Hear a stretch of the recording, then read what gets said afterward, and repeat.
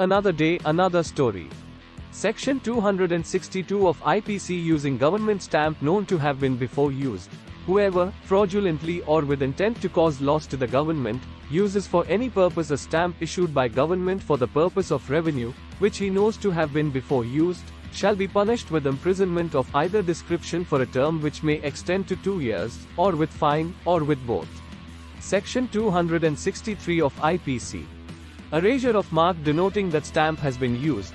Whoever, fraudulently or with intent to cause loss to government, erases or removes from a stamp issued by government for the purpose of revenue, any mark, put or impressed upon such stamp for the purpose of denoting that the same has been used, or knowingly has in his possession or sells or disposes of any such stamp from which such mark has been erased or removed, or sells or disposes of any such stamp which he knows to have been used, shall be punished with imprisonment of either description for a term which may extend to 3 years, or with fine, or with both.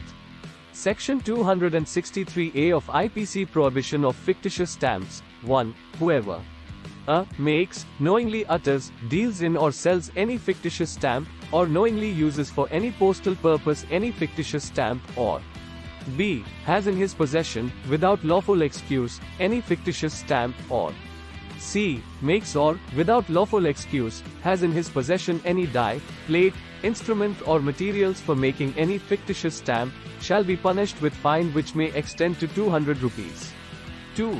Any such stamp, die, plate, instrument or materials in the possession of any person for making any fictitious stamp may be seized and, if seized, shall be forfeited.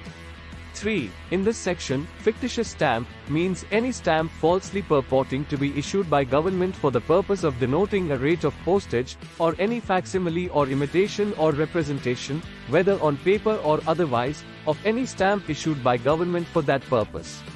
4. In this section and also in sections 255 to 263, both inclusive, the word government, when used in connection with, or in reference to any stamp issued for the purpose of denoting a rate of postage, shall, notwithstanding anything in section 17, be deemed to include the person or persons authorized by law to administer executive government in any part of India, and also in any part of Her Majesty's dominions or in any foreign country.